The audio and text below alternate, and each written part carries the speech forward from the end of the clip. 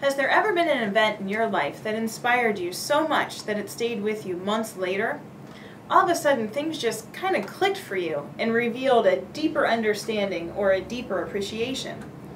Some people call this the aha moment.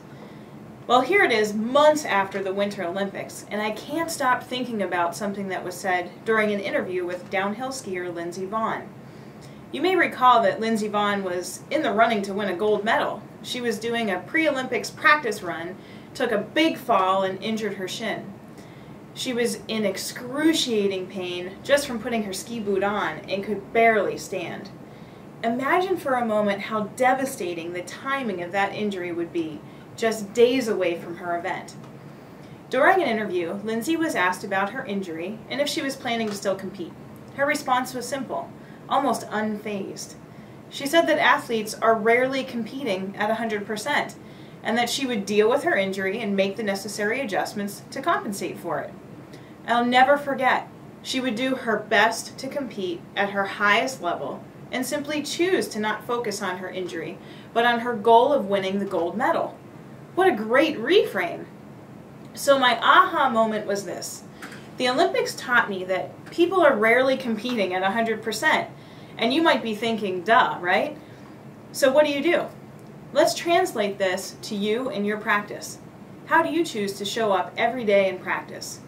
Because let's face it, the reality is we're all either getting over something or we're just about to get into something. Only a tiny percent of us are at 100% every day.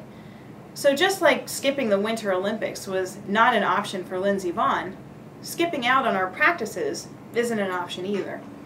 So major lesson learned. Expect the best of yourself to show up every day. Kick the procrastination and the excuses to the curb and take action. Don't wait until you're at 100%.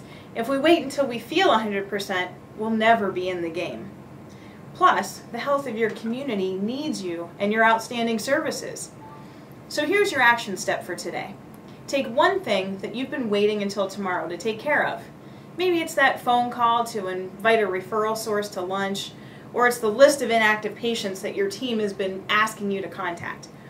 Maybe you've been putting off planning your marketing calendar. Whatever it is, take that one thing and apply the best of you to it today. The results? Your gold medal is practice growth. You're helping more people, making more money, and making an impact in your community. Until next time, we wish you health and happiness, and here's to growing your practice from within.